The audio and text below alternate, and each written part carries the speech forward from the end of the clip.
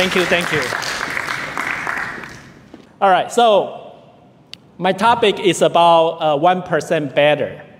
And I want to start by really emphasize our world has become a very incredible, complex, unpredictable world, right? And as many of you, I don't know how many of you actually come to Shanghai before the lockdown. I personally, 87 days in my compound, right? So this world has really become a world that we cannot comprehend in the old way. Now, the chart I show you here is very interesting. This shows how fast technologies are evolving. Now, I'm going to just pick a few apps perhaps you are familiar with.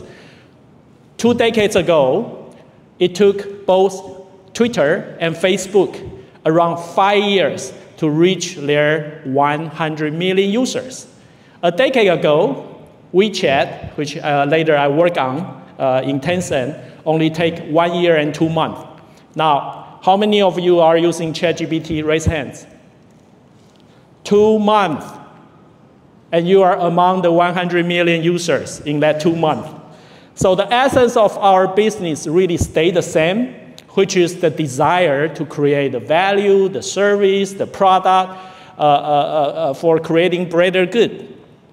But it is really the how that set the leaders apart. So, traditionally, companies that undergo multi-year grand strategy can no longer last. It can only be successful if it's backed with agility, self-disrupted ideas, and the check and balance. Now, I work in IT, so monolithic IT system, it's a big word. Monolithic IT system are now being challenged by the modular, composite architecture, which allow a better interconnectivity and cheaper and faster to make changes. Also, because of thanks to the club, right? The idea of the talk today, it's about personal journey, about the epoch, right? So really, for the past 25 years of my career, I see an increasing trend of single-minded domain experts are now being paired by multidisciplinary, sorry about my English, multidisciplinary talents in the corporate environment. And this is really an important point for you to take on. Now, a little bit of myself, right? So I mentioned about being a professional 25 years. And I'm really fortunate in the past 25 years, I've been able to be part of digital evolution in some of the great companies. Now, with the title of CIO, you may think I'm as geeky as a computer science geek should be. No, I'm not. I'm far from it. So when I was a kid, I was dream of being, sorry, one more click. I was dream of being an architect, where I can, really draw and build houses, beautiful houses. Still, I mean, till today, I remodel myself in my home. But later, I entered into computer graphics at engineering school. And at NYU, I actually had interactive media background in School of Arts. So later, I worked with a few companies, happened to be led by some of the richest men in the world. Bill Gates, you see Wang Jianling, who was used to be the richest man in China. Bernard Arnault, we call him Monsieur Bernard Arnault, who is now also the richest man between him, Elon Musk, etc. Depends on the stock market. He is the current LVMH group chairman, which Sephora is part of. And I also work for Ponyma, right? So Pony is, there's a text. Pony is a Tencent chairman. So it was really wonderful to be able to participate, learn, and contribute to some of the digital transformation among those companies, including the current beauty retailers. And before Sephora, I work at Nike. You see that is the Nanjing Israel House of Innovation 001. I was part of it. A lot of wonderful experience, but hard learnings. So as part of what I'm sharing, you're going to hear some of the examples from these companies. Now, as a company, as a person, I'm very competitive. I really like to seek for thrill. I live in Taipei, New York City, Seattle, and now Shanghai. So really enjoy traveling, sometimes for work, and also travel with my families. And really, at the end of the day, when it comes to office, it's really that kind of continuous journey of improvement and be able to help others, my teammates, the people who are in the company, to really unleash their potential. That is what keeps me going. So now back to the topic. Enough about Jeffrey. Back to the topic. You may ask, what does it take for those companies to reach APEX, APEX, right? So in fact, none of them would really consider they are already at the top yet, right? This is a very competitive environment. However, in a recent survey, 82% of the global top company CEO think there is an urgency for them to even move faster and even move in a more cohesive way and really revolutionize themselves, right? So those company CEO, if you further ask them, really they are only 16% feel like they are doing successfully or on the right track of doing successfully. So, my day-to-day job really is being part of that thinking how we can really excel, right? Whether it's a Nike brand company or a Sephora, beauty retailer, to really create that greater value for our customer and for the business. And this is far more than just the technology capability, right? Far more than say, hey, we need a new CRM system or we need a brand new POS machine in 400 retail stores.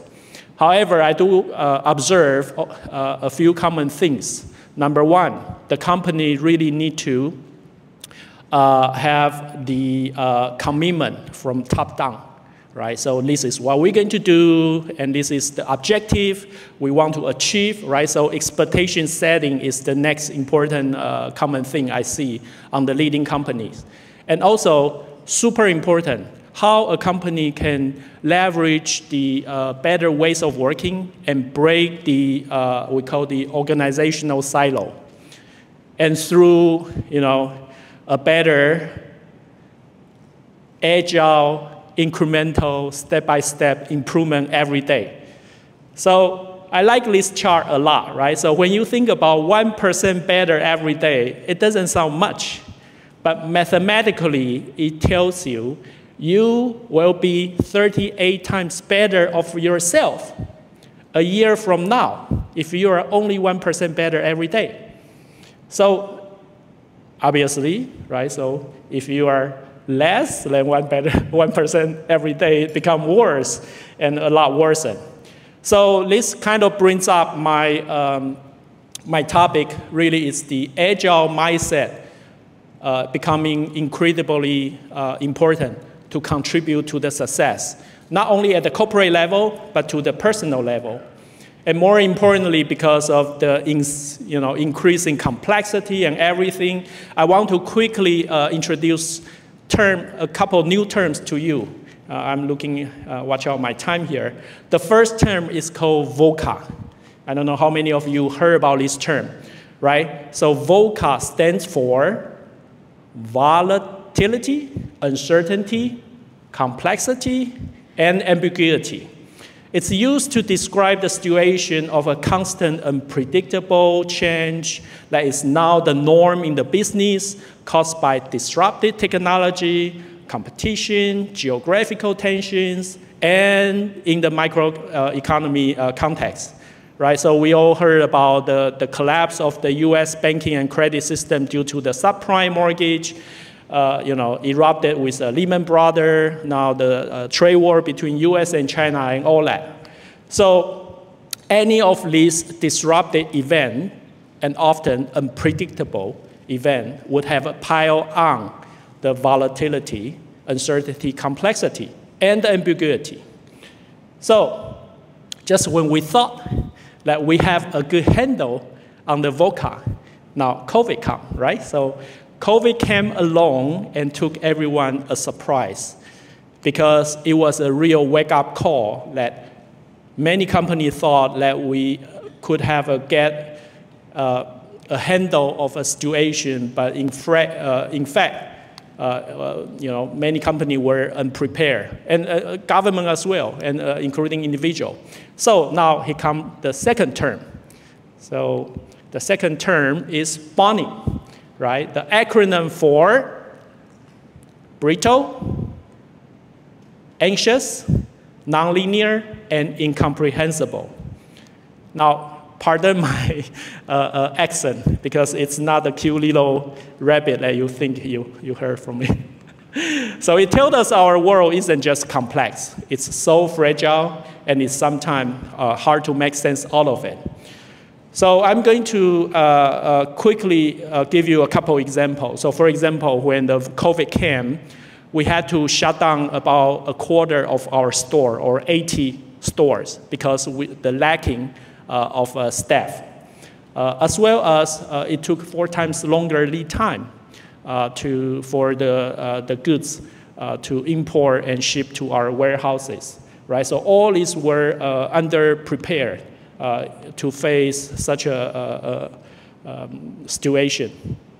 Then, the anxiety, right? So we all heard about previously the Huawei ban in US because of the rising concern of national security. Now, on the other hand, guess what? There is another sales restriction on the NVIDIA GPU, right? And you all heard about it because of the racing toward the Gen AI computing power, which is now becoming a national agenda. So also the cause and effect dynamics are also shift, right? So no longer follow a predictable pattern, and sometimes it happens simultaneously.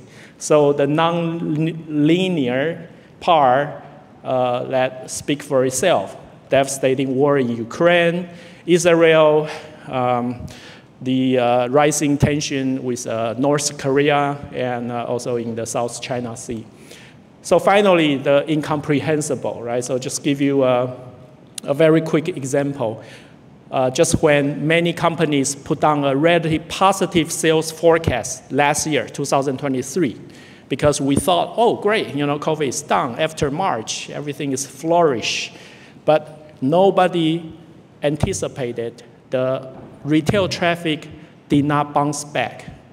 So that, many companies, executives, everyone was asking what happened. So why, right? So you can simply say, oh yeah, the China consumer spending, it's a lot more conservative. Why?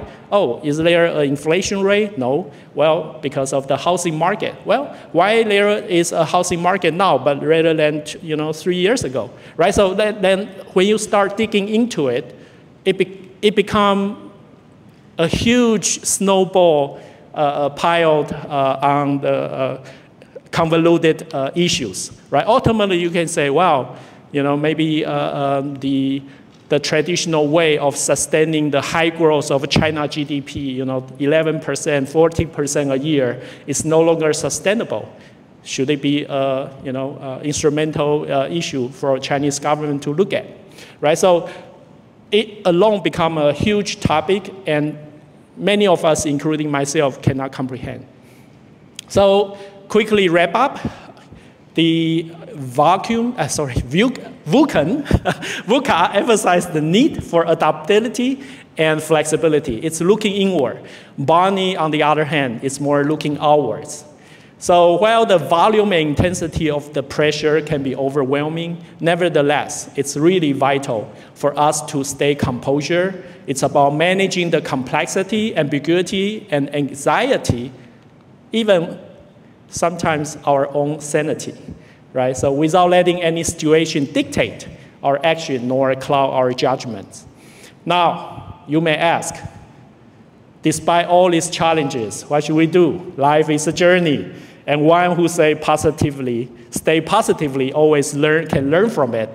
So I would like to share with you 3 important aspects that I personally learned in my life. The first one, disruption can pave the way for innovation. So when traditional industry gets shake up, it's usually when the groundbreaking ideas surfaced, right? So really think outside of the box. One of the company I work at, Nike. For the longest, Nike did 2 things really well, and only 2 things. What are those 2 things? Make good shoes and tell good stories, right? Just do it, blah, blah, blah. Now, however, there was something not right. It was because 100% of their business model was building upon the wholesale model. Wholesale means, I'm a wholesaler, I have 8,000 stores in China, I buy the goods from you, you ship the goods to me, yada, yada, right? So what Nike didn't like about this model was they had no connectivity or relationship with the customer like you. So who bought their shoes? Why did they buy it? Why did they return it? Why they don't like it? And what shoes are they going to buy next, right? So none of this insight was available to Nike. Well, thanks to the digital capability through the e-commerce and the mobile app and mini program, Nike started a top-down strategy called direct-to-consumer, right? So I was part of the first hire in China, say, okay, let's create something that we can connect the consumer and sell the goods and serve the customer better, right? So through mini programs, through app, nowadays, Nike as a brand has a wealth of information about you. Well, of course, privacy issue alone, that is pretty much all other companies are trying to do. As the result, 10 years later, as of today, 100% sales wholesale as of today, 40% coming from the direct-to-consumer, either online or offline. 60% dropped. Okay, next one. I want to call out the feedback is a gift. I really think this is important, not only for company, but also for me and you personally.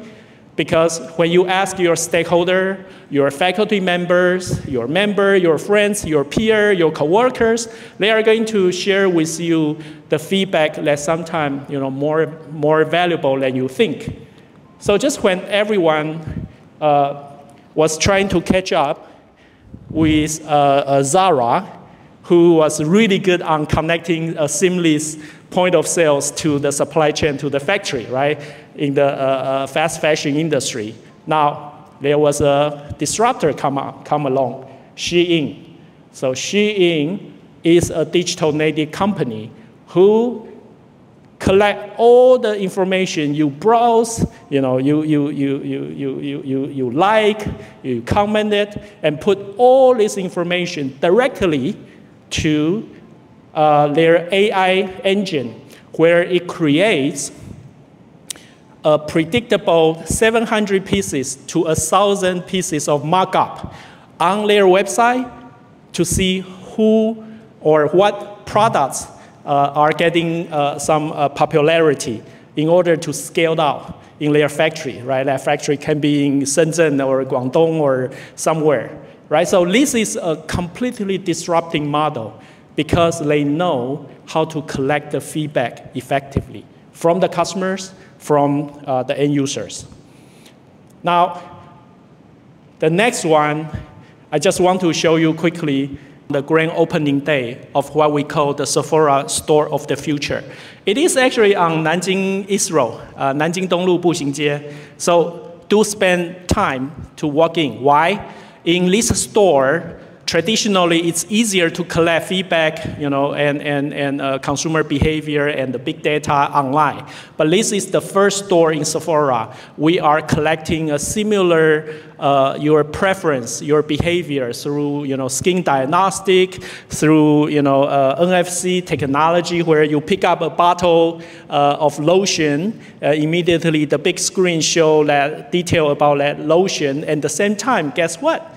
Now we know you have picked up that lotion. So all that data go back to our big data warehouse, the CDP. All of a sudden, Jeffrey is tech one more plus one, lotion about the sunscreen, sunblock. So this is the first attempt where we are trying to bring the digital technology also into the brick and mortar retail. Because only by doing that, we can serve the customer holistically and better. Okay, final. Stay agile, and adaptivity is the key. And this is so important. I have to say it twice. Stay agile, and adaptivity is the key. Why? You need to have a vision and mission, true, also your personal dream. However, these are like the campus guiding you from the bottom of the foothill to the top of the mountain, right? You are climbing.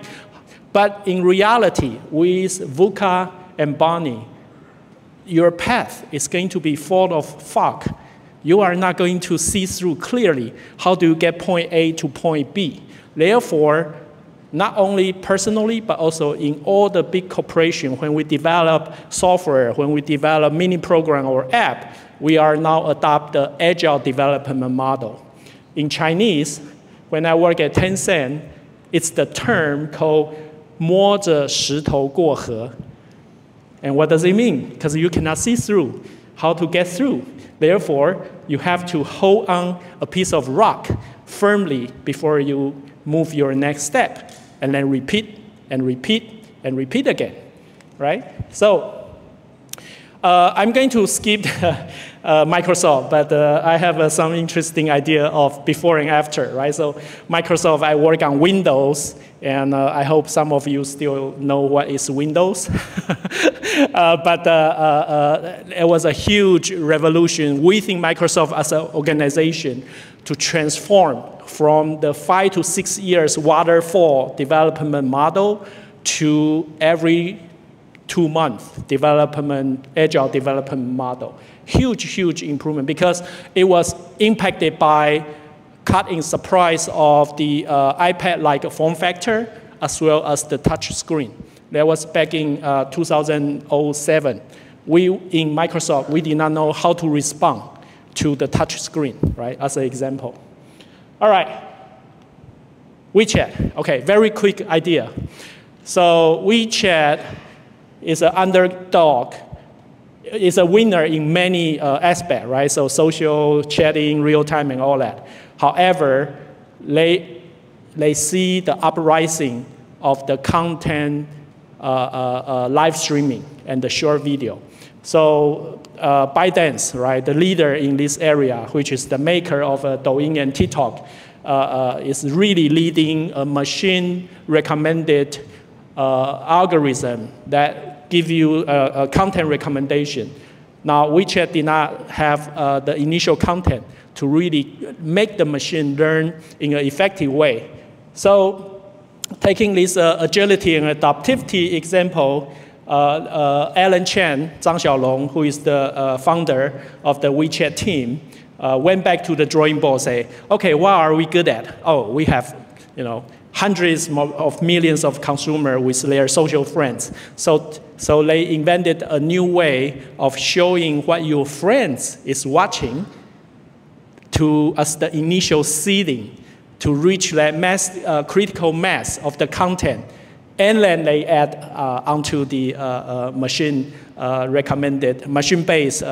content recommendation. Long story short, another really interesting example there. So, what does all this matters to you? because you, as a student, and sorry, some are not, you want to stand out because you want to be successful. And most importantly, you can. Why? Because I was one of you sitting there 20 years ago, and when you follow your heart, when you take the right approach, when you listen, active listening, taking the feedback, you know, not only you're among the brightest students on the planet, but also, you know, you are receiving the feedback and then adjust how you think, how you act, and ultimately, you will succeed on what you want. So my final advice, stay curious, stay learning, equip yourself with this multidisciplinary leadership, while be prepared, be agile, be adaptive along the journey, and make the 1% better every day. So buckle up and enjoy the ride.